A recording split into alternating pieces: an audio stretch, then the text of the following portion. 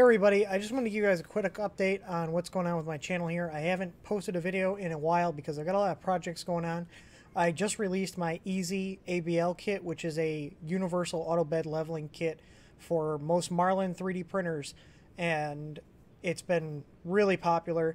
I had quite a few days to make and package and sell a bunch of the kits, and I want to just thank everybody who purchased the kits and supported me.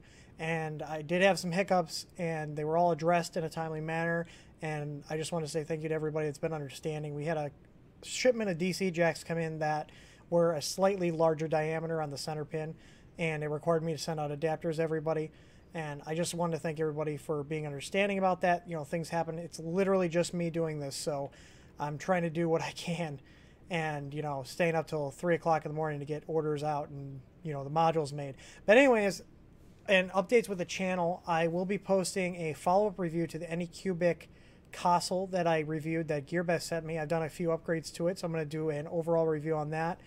And then I think I'm just going to do kind of a overall review on the printers I have running right now and the mods that I've done to them, because I have an S4 that I did an overhaul on, which is sitting behind me. New board, new enclosure, power supply, bed, that kind of thing. Again, the Anycubic.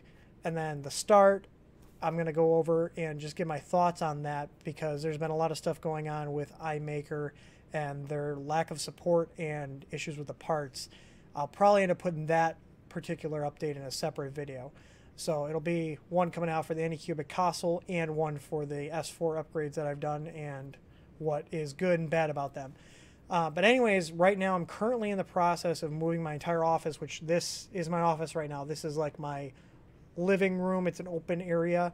My roommate moved out, and so I'm moving everything into my second bedroom, which is 160 square feet. So all the printers, my desk, my computer, everything's going to go in that room, and then that's going to be a dedicated work area for the 3D printers and my computer and, you know, my IT consulting type stuff, so I can get all this stuff out of our living area, so my fiance and other people don't have to look and listen to the printers going, because they can get kind of loud sometimes. But anyways, I just want to post a video to let you guys know I am alive. I am planning on doing other videos.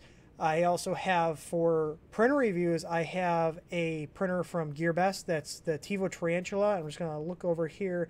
That's the 200 by 200 by 200 printer right now. I've received it. It's sitting in my office right now, and I've already opened it up, make sure everything's good. The packaging is amazing. Like, it's the best packaging I've seen on a 3D printer kit by far. But there are some other things I can see right off the bat are going to be an issue. But I'm going to do a full review of that, an unboxing, time lapse of the build, and then a afterthoughts of printing on it for a little while, like I did with the console. And then in addition to that, I have a Anet A8 that I started assembling, that I bought a brand new kit just so I can build it completely stock and then go through every single upgrade on this printer, so you guys can see what you would do if you want to replicate the setup.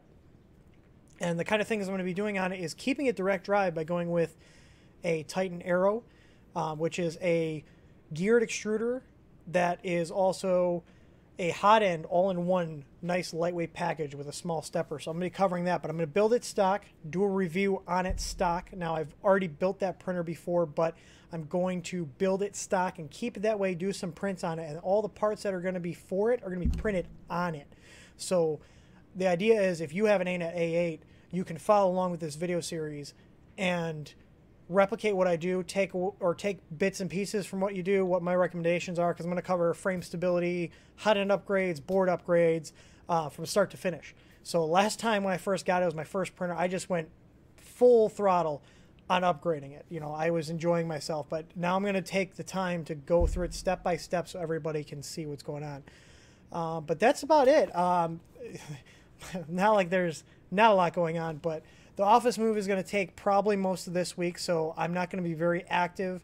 And then once I get the office set up, I will be starting to shoot more videos, and I'm going to try to shoot for one video a week and see if I can keep up with that. So if there's anything you guys would like to see on the channel, let me know.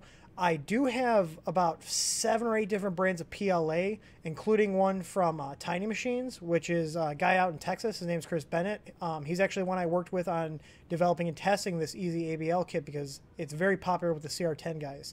So I'm going to be covering basically affordable filaments from $10 rolls to up to 25. That's like the range for your affordable filaments. So, you know, we're not talking about the 30, 40, 50, $60 rolls of filament, because most people print the cheaper stuff. I print most of the cheaper stuff and it works great, but I want to be able to tell you guys what brands to stick with and what brands to stay away from, because I've had some really bad stuff, to be completely honest.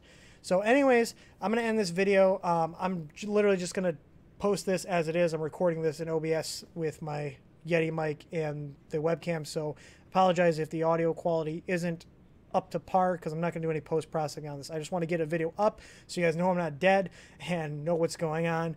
And leave a comment if there's any other printers you would like to see reviewed, because at this point I can purchase printers for the channel for review purposes, or even have GearBest send me it for review, so I'm not having to go out of pocket. The plan is, with these easy ABL kits, I'm taking that money not only to buy more supplies to build more of these kits, but it's going to fund the channel so I can purchase more stuff to do reviews on, to let you guys know what sucks and what doesn't. One last thing though, my brother Top Hat Waffle, if you look up Top Hat Waffle, that's TOPHATT Waffle here on YouTube, he's currently building a Tronxy X3 that I got my rep at GearBest to send him. So he's going to be doing a review on that at the end of the week. He's currently building it. He's had some issues and hiccups, so I've been helping him along here because it's his first 3D printer and it's a kit.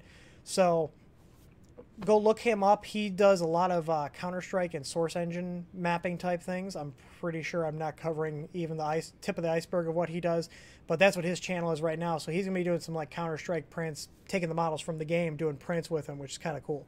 So anyways, thank you guys for watching. Let me know what you think. And if you got any ideas for my office, what kind of stuff I should add in to try to make the stream a little bit better. I'm going to have multiple cameras set up with multiple angles so I can switch between them and have the cameras set up all the time, because right now I'm literally setting up cameras and taking them down after every shot. So I'm going to have stuff set up so I can record videos quicker and get better quality. So thank you for watching, and like, comment, and subscribe. Is that even really necessary? There's like, everybody does that. Is it necessary?